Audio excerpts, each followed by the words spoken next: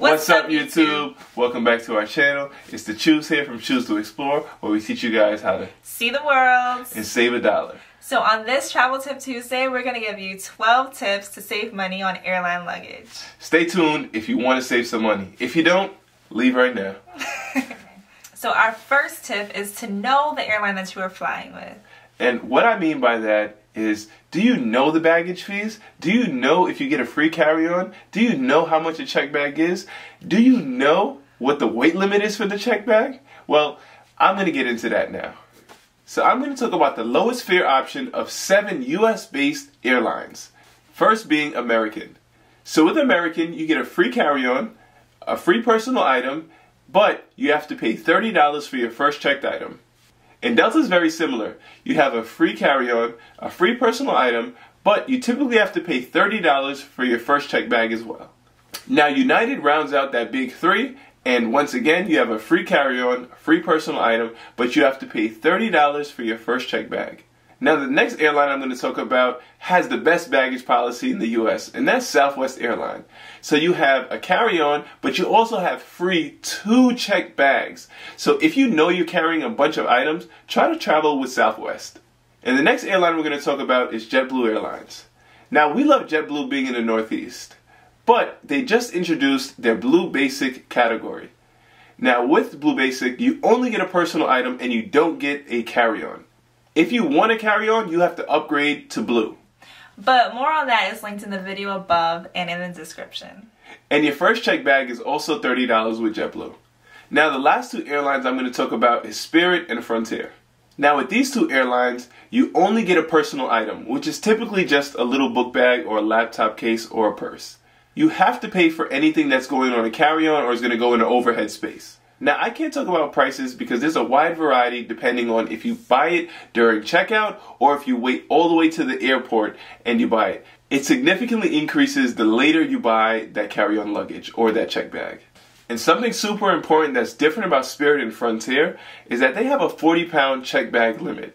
Now, if you go over that 40 pounds, you can bring it on, but you're going to have an overweight baggage fee. And these airlines will nickel and dime you if you guys don't read those website and read the descriptions for what their weights are.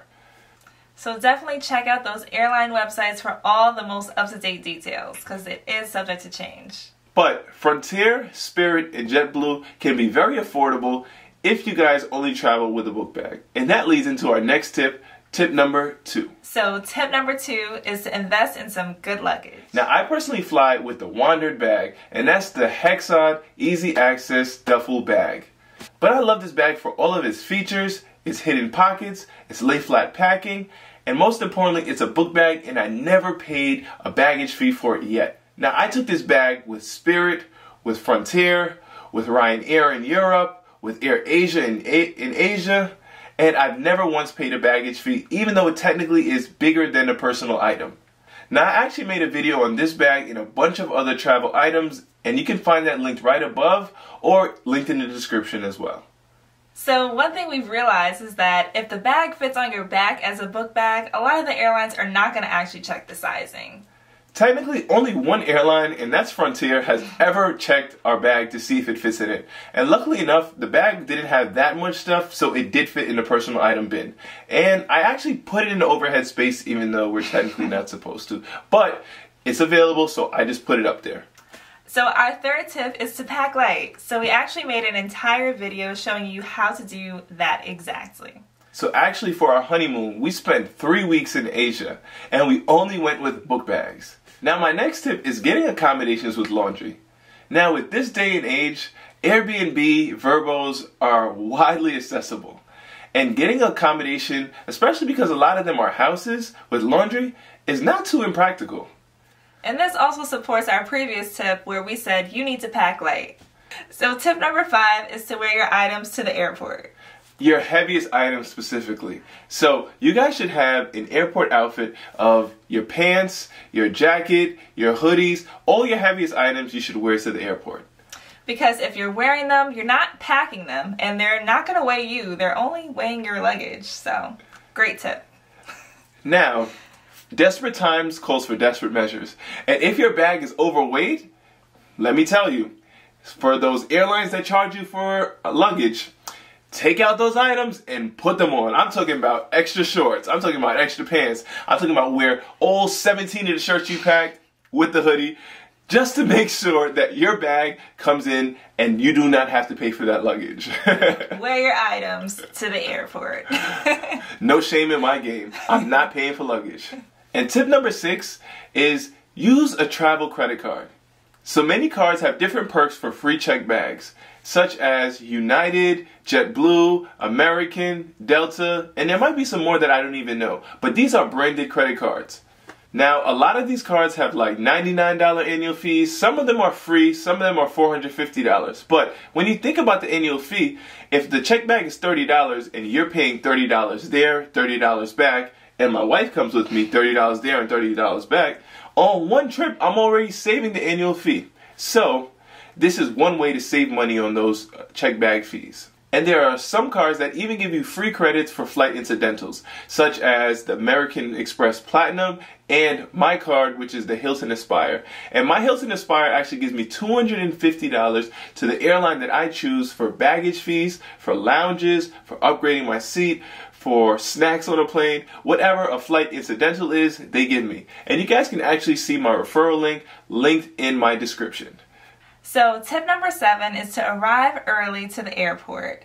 And this is because they typically know the weight limits of the plane. And if you arrive early, they probably have not reached the weight limit at that time, and they may show some leniency to giving you the benefit of the doubt. Yeah. Now, this is, of course, at their discretion, but they might be a little more lenient if you guys come earlier rather than later. Yes, so that's if your baggage is a little bit over the weight limit. So tip number 8 is to redistribute your items. Now this is if you ended up not packing light and you didn't really want to put on all your clothes in the airport like he wanted to. Or you did and you still are overweight. Yes, you're going to need to redistribute your items. So either moving your items from your carry-on to your checked bag. Or if you come in with a travel partner, you may have to ask them to make some space in their bag for your stuff. She does it to me all the time. So if that still doesn't work, you may need to throw some stuff away. And honestly, what's cheaper? Buying a new soap when you land over there or paying for this checked bag? You might need to throw it away. So the next tip I'll talk about are using frequent flyer programs. So basically every airline has their own frequent flyer program and they all call them different things. But by receiving status and being loyal to different airlines, one of the perks that a lot of them offer are free baggage. So be loyal to these airlines and your wife. That's right.